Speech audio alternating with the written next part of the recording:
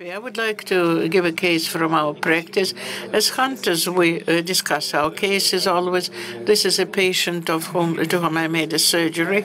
I wouldn't say that I was correct, probably at all the stages, particularly having listened to Mikhail Yurich, probably I will use a different procedure, but I would like to address the audience and to make our discussion more acute. So I will stop within my presentation and vote as to how you would act as compared to me. That is a patient on 50 years old. She was admitted in January 2015, typical complaint. On the colonoscopy in the distal third, there was a circular stenosing to 7 millimeters a tumor, 5 centimeters as to CT at this stage.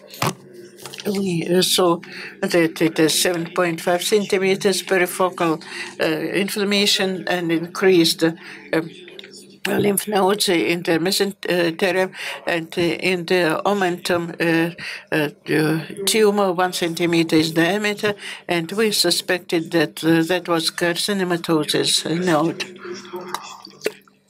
I would like to ask you, what should you do? First, neoadjuvant chemotherapy, which was advocated by Mikhail Yurich, and then surgery. Who is in favor of that approach? Please vote. Mikhail Yurich is the only person in this conference room. Symptomatic, yes. Symptomatic tumor. There was intestine impassibility, stenosing, long tumor and perifocal inflammation. Only Mikhail Yurich was in favor of that first option. I also represent the majority. I'm also not in favor of it. Who would make a surgery with an attempt of complete site reduction, then system chemotherapy? Most of you, probably except Pavel Rachkovsky, voted for the second option. And the third, Evgeny Gennadievich asked whether the tumor is symptomatic. Probably some palliative procedures such as stenting or stoma should be used to provide favorable conditions for long-term systematic chemotherapy. Who is in favor? Employee who works on one quarter of the time. You're the only one in that audience, unfortunately. I do not differ from you. Therefore, on the 30th of January, surgery was made, but unfortunately, there were other data that were not similar to the CT data, taking into account the symptomatic surgery tumor. I extirpated the uterus with the nexa, omentectomy, appendectomy was also made, and pylorispironectomy, because we also found some protrusions, carcinomatosis ones. A disciple of the 19th and 2000. I also had to add intraperitoneal chemotherapy. I was not aware of ELA studies that were mentioned by Oleg Ivanovich and Mikhail Yurich, and I was greatly impressed that intraperitoneal therapy, chemotherapy with metasplotin doesn't affect non-relapse survivors. But the only justification of that procedure, probably azithromycin C is a good drug. That is one of the ideas. But in fact, I also start doubting. There are very few studies that would comply with the principles of evidence-based medicine that are used in carcinomatosis. Mikhail Yurich said that we always select patients and we don't know the real state of the art. But at our department, in case of making surgery, in case of carcinomatosis, we had intraperitoneal chemotherapy with metamycin C, and the surgery was not quite long, and there were no complications. She was dismissed on the 11th day, and of course, in order to stage we proceeded from morphological study, moderately differentiated adenocarcinoma, were growing through the tissues. There was perineval growth, extramural vascular invasion, so the tumor was quite aggressive.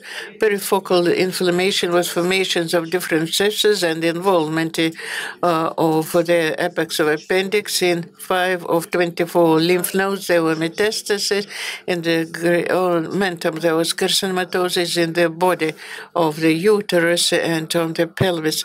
Peritoneum, there were metastases of adenocarcinoma and multiple cancer ambles in the vessels. It appeared that she had the tumor PT3 and to AM1C.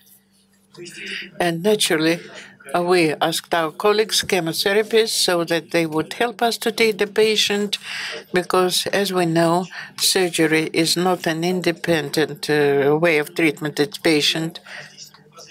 I didn't show here, but I don't remember. Chemotherapy was in a different clinic, but I think she was microsatellite stable and she had graph medical stative. She received system chemotherapy, 12 courses of all folks. In October 16, she came to our centers with complaint that through the vagina, waters were evacuated in case of presentation of the stump. CT was given, and in the fifth segment of the liver, there is a 2.5 centimeters metastasis. In the post-surgical suture, there is a low dense air, and in the stump of the rectum, there is an orifice which communicates with the vagina, a rectal vaginal fistula based of MRI. In S5, there was another lesion, 2 4 millimeters in the sixth segment. And in case of contrast enhancement at the arterial phase, we thought that it might be another small metastasis. In the anterior peritoneal wall, there were 2 lesions, 1.1 and 0.7 centimeters in diameter, and so that is carcinomatosis of the peritoneal metastasis to S5 of liver. As to S6, we don't know the nature of that lesion. So what should be done? There were a lot of different questions, how to treat that patient further. I ask the audience, what would you do? Please vote. What should be done? Should we change the line of system chemotherapy, the first option? 2. Not only Mikhail Yurievich alone. He doesn't want to offer this type of treatment. The second option, to try to make a surgery with complete cytoreduction and then chemotherapy. Who is in favor of that procedure? Not many people. It is surprising that Pavel is in favor. He has to explain his viewpoint. It is not compliant with our visions. Probably right now, Pavel, will you explain? Will you please tell us a few words? Please give him the microphone. I think that now that is a different situation, because in the first case, we knew that there was a metastatic disease. And so I would start with chemotherapy to just delay the disease. Then I would give surgery and cytoreduction. She received chemotherapy that has already been done. And probably now we don't need to have second surgery. Or probably the surgery is possible and it should be followed by chemotherapy. There was stabilization of the condition for 1 year, and probably we just have to change the line of chemotherapy. She received only 1 scheme, 12 cycles. I think that if there is a possibility to surgically, to make a surgical control of the disease, to make complete cytoreduction. If there is one metastasis in the liver, it should also be removed. And I expect that the effect would be better than only chemotherapy, Mikhail Yurievich. But still, why do you abstain? Will you please explain your vision? You seem to be an aggressive chemotherapist. It is quite simple because surgery on progression is not quite good. And in the first option, the same. If you had a surgery at stabilization, but not when the disease is bright, the survival without progression would be better. If now you have complete cytoreduction in micrometastasis, monoclonal antibodies and MTK would not work, so you have to give Volfox that will be not efficiently delayed for 12 months. We can administer it, but the probability that it will reduce the risk of progression would be minimal, since the first cytoreduction did not result in eradication of the disease. If a new cytoreduction is given, probably with a high degree of probability, probably everything would be good, but I don't know whether it will succeed. So we should give neoadjuvant therapy, fulvestrant with target therapy. If you have stable disease, there will be no progression, particularly extraperitoneal alterations, then you'll have a chance to have good conditions, oncological conditions. I'm not speaking about surgery. That is not my responsibility. So you make a surgery under good oncological conditions, even on the second line, if you reach operability and have zero resection with metastasis in the liver, for instance, there is a lesion of the peritoneum, you might get a very high life expectancy. So now we have to stabilize the disease with chemotherapy. In case of stabilization, you have to solve the problem about surgical intervention. And if it progresses, then you haven't just spoiled the quality of life, but other interventions. There is fistula, not because of chemotherapy, because it was healing up longer, but that fistula was not directly caused by the chemotherapy. Well, yes, I see your arguments. Yes, well, I understand it. I've got it. In this particular instance, surgery with high likelihood will entail a plethora of different complications, fistula, hepatic lesions, and those complications will postpone chemotherapy or will make it utterly impossible at the end of the day.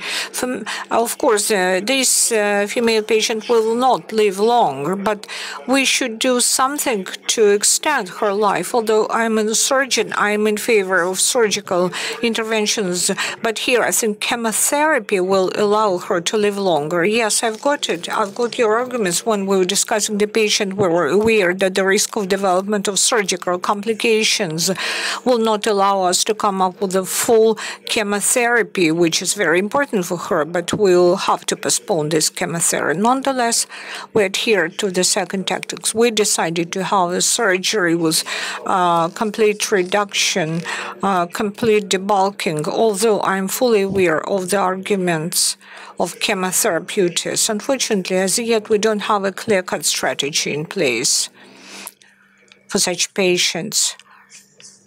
Of course, we discuss the situation with the patients, and surgeons have got different preferences. In that situation, we decided to make surgery. 22 months after the first surgery, we saw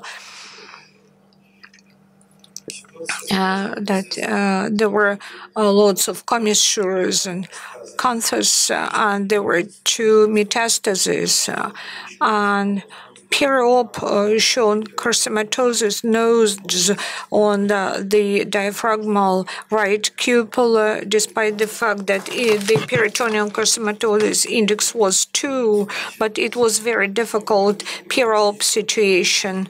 What would you do?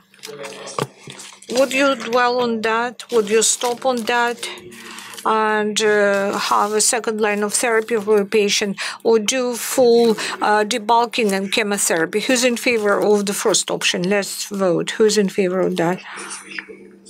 How about fistula? Yes, there was a fistula. Was the tumor recurrent? No, it was a complication of the surgery. A year after the first surgery, there was the uteral and nexus extirpation, but no tumor in pelvic region. No, just a fistula. A fistula, like bed sores. I don't know what is the just etiology of this. But actually, it's fistula, and she didn't know about it first, actually. But how should we treat this patient from oncology? There is consus as well, lots of commissures. Let's vote. In conservatosis, we have a rule. If there is a surgery, actually, we should assess debulking. So we do this total resection. Let's speed it up. Who is in favor of the first option? No one. Oh, Mikhail, sorry, Mikhail Yuryevich is in favor. Who is in favor of the second option? Well, let's continue. We did surgical intervention. Cannot move my slides.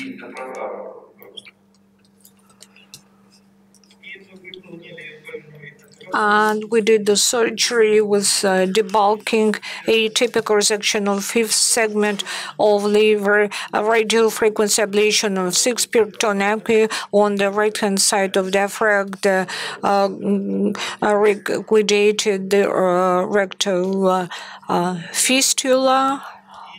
Did the reconstruction and placed, and there was the left ureter involved, and we had for a second time interabdominal interperitoneal chemotherapy repeatedly. For the second time, the length of surgery was 11.5 years, 5 hours, sorry, more than 1 liter, 1.8 liters blood loss. Colitis was a complication, but we managed it. Pathomorphological study shows subcellular metastasis, adenocarcinoma, and in the diaphragmal nodes, there were metastasis of carcinoma going into the peritoneum. So pathomorphological diagnosis also confirmed what we said. Then we refer this patient to our colleagues, and the patient undergoes the treatment, anti-tumor treatment, accelerating 8 courses.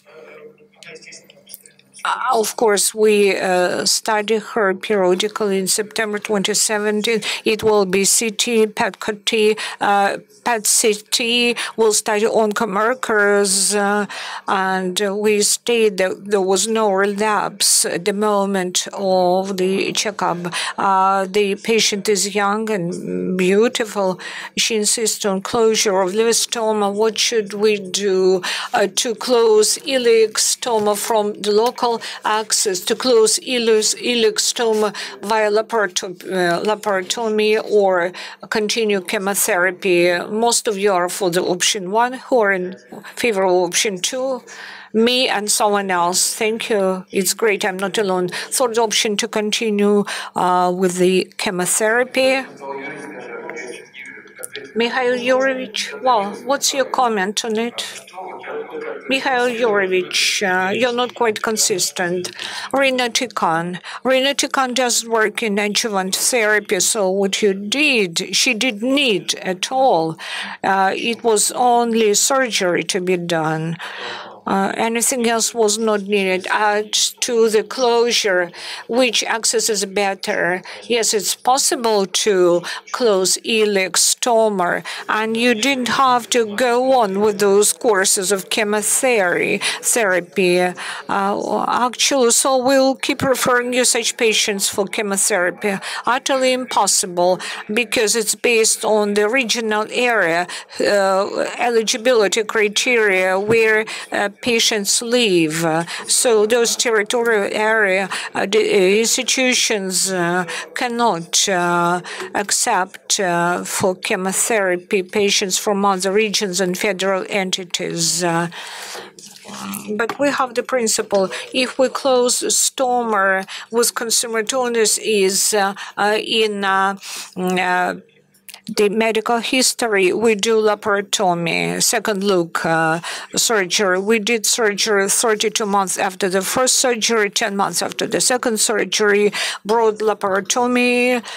There were lots of commissures and cancers, and there was peri-op find to the node in pelvic region with the increased part in the vagina.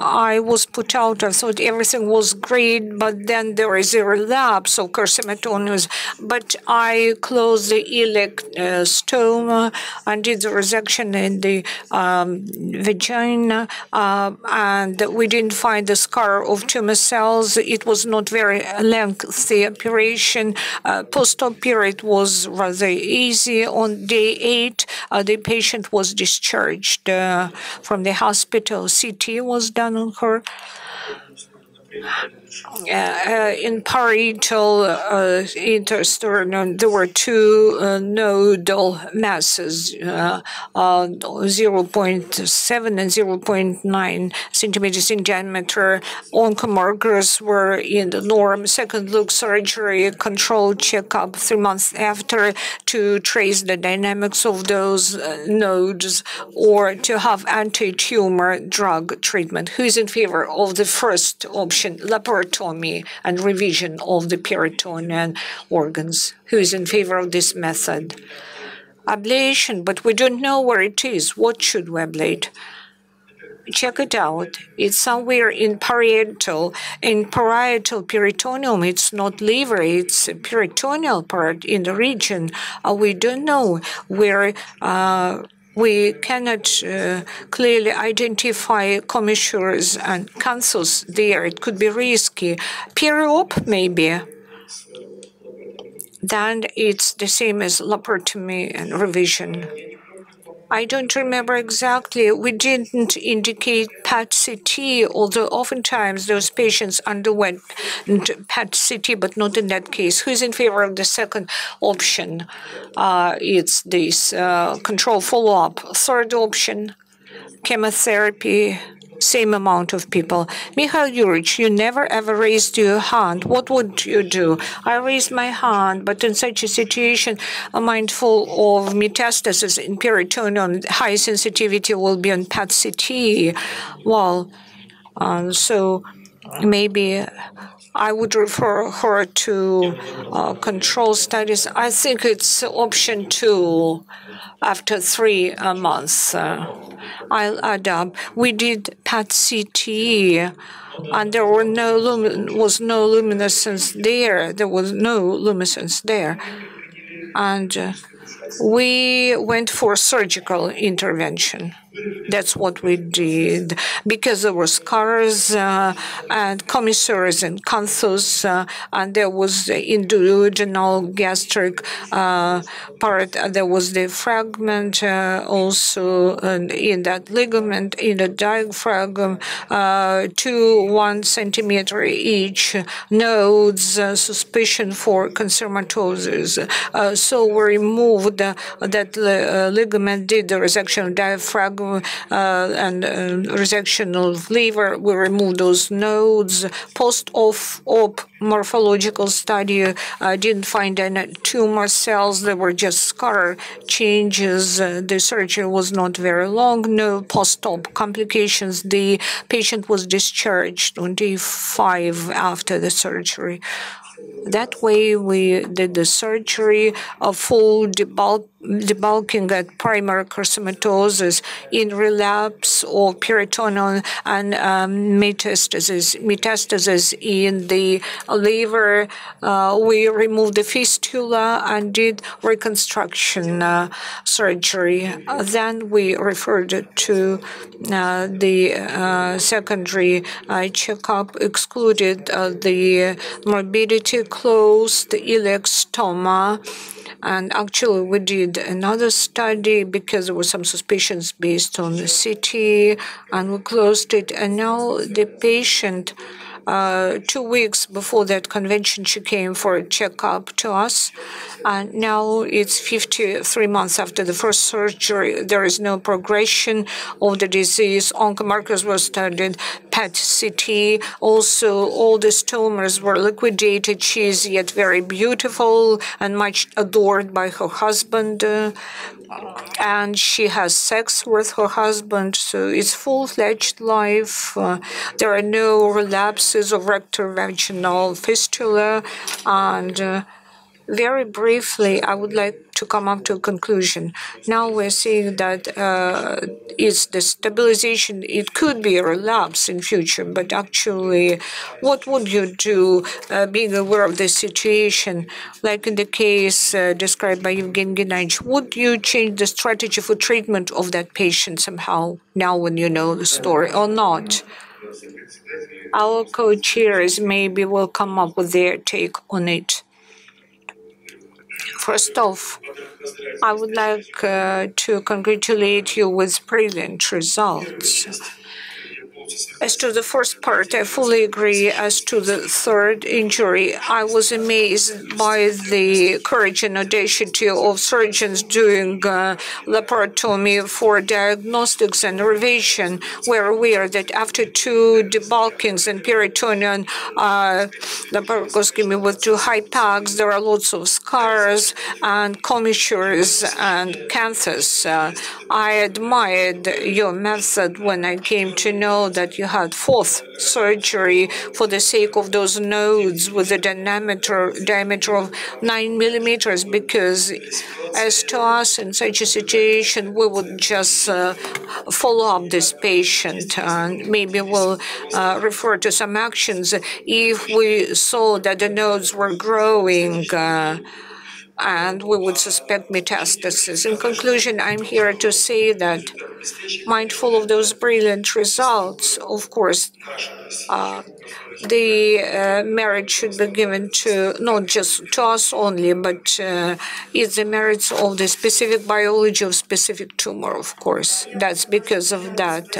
Yes, I would agree with what Mikhail Yurich said. I'll start treating this patient with systemic drug therapy, and after that, provided I manage to do hypac and debulking, that way we might avoid those unnecessary relapses and unnecessary surgeries which were done on the patient. But now it's too late to judge because there is great success. The patient is healthy and she'll continue, we hope, this stabilization. But I'd start from drug therapy.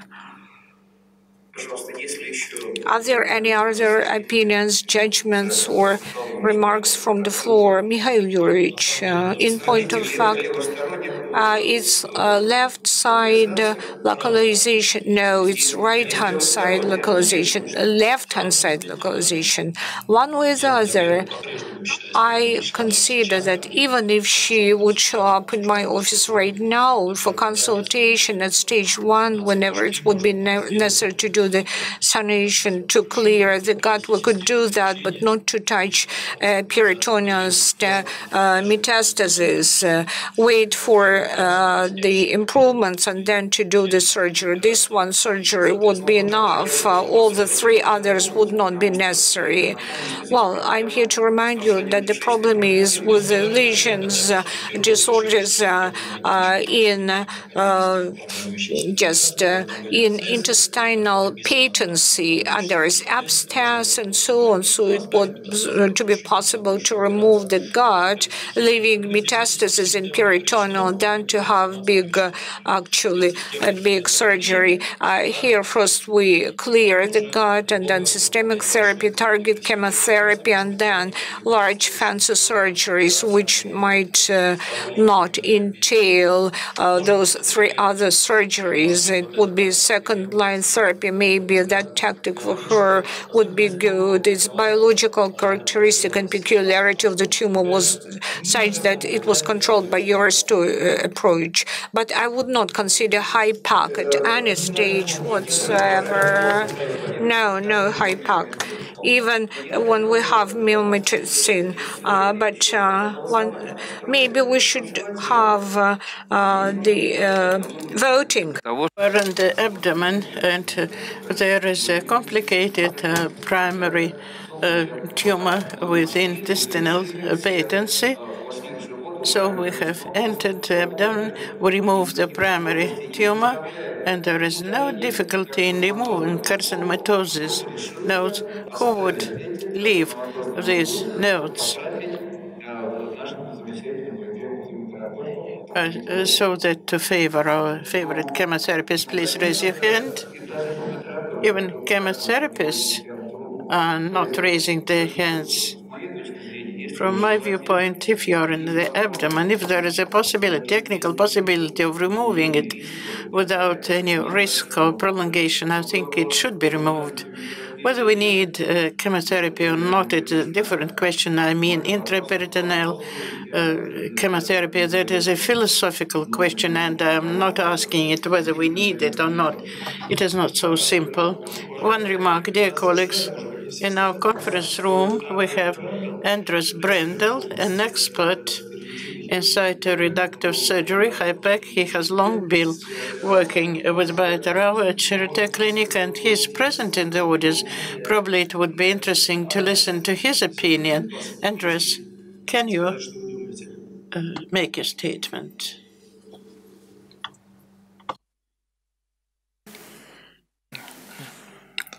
Язык будет английский, предупреждаю, поэтому... Thank you very much, and congratulations to that beautiful case.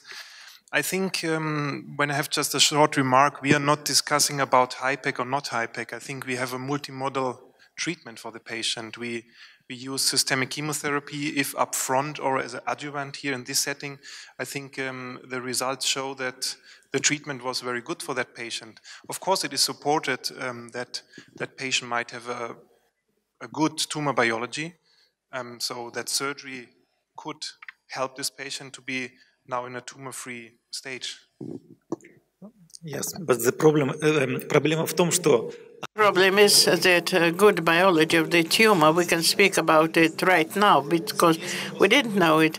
And how should we realize all the possibilities in the first surgery if we cannot reach a complete cytoreduction? Biology of the tumor and efficacy of chemotherapy might be assessed only after the end of the treatment, whether the patient responded or not. Being a surgeon, I have no information. We don't have any predictors of efficacy of chemotherapy of that patient. Do you suggest to use neoadjuvant chemotherapy? I agree with you, but I accept you. But if it is not a symptomatic tumor, if I don't have any framework when I have to make the surgery, I cannot even stent because she had perifocal inflammation. I had to remove the tumor. And like a person who is gathering mushroom, he has to catch his train, and he's seeing other mushrooms. Of course, he's going to pick them. We are behind our schedule. Probably that will be the final word of Yuri Anatolich. We have a break now. I think that now there will be a lunch break, and the next session will start at 2 o'clock.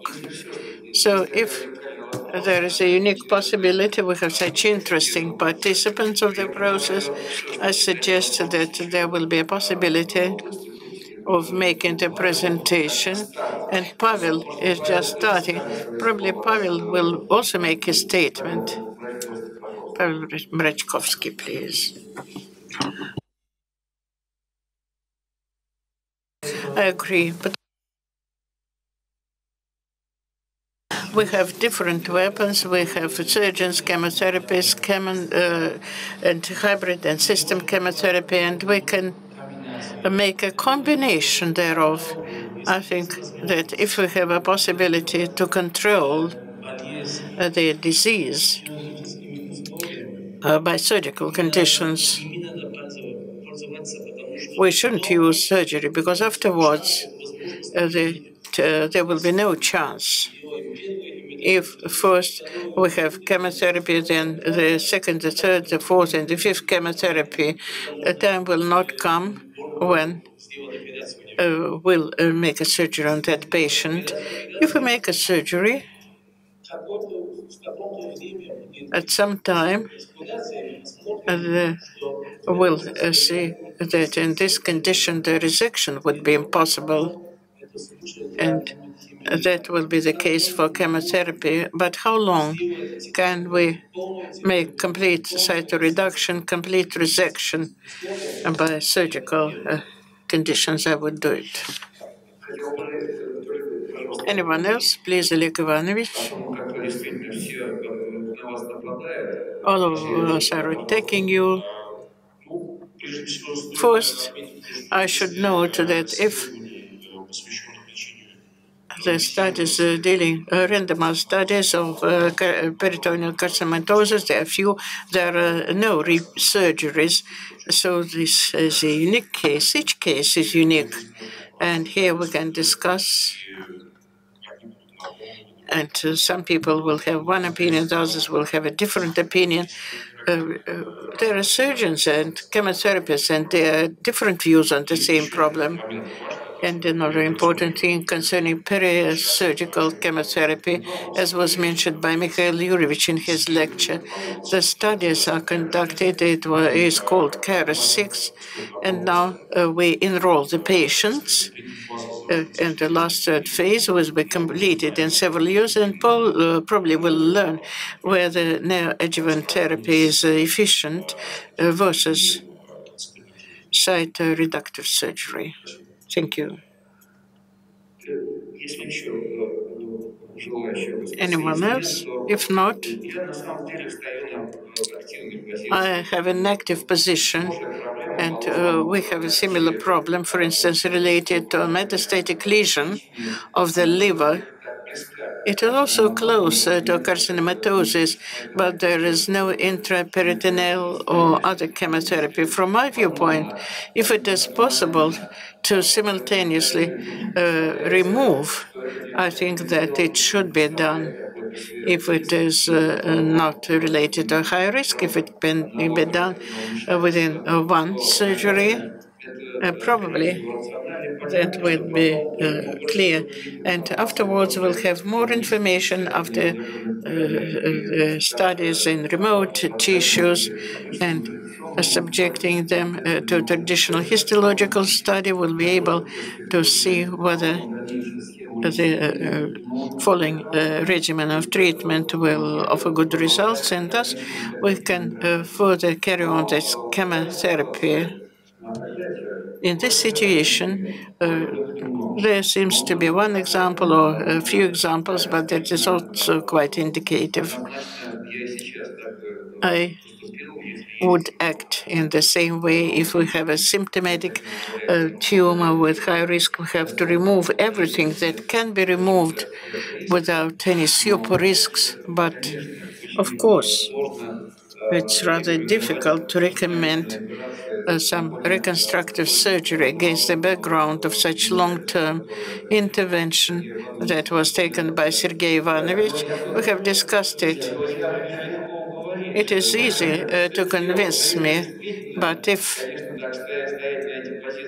we stated that the winners should not be judged, but reconstructive surgery, if it were not done, Sergey Ivanovich, no reconstructive surgery could be done later. We have to realize it, because for the sake of reconstructive surgery, no one would subject the patient to that high risk.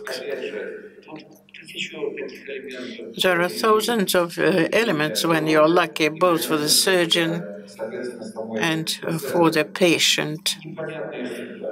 We don't know his fate because the risks still remain.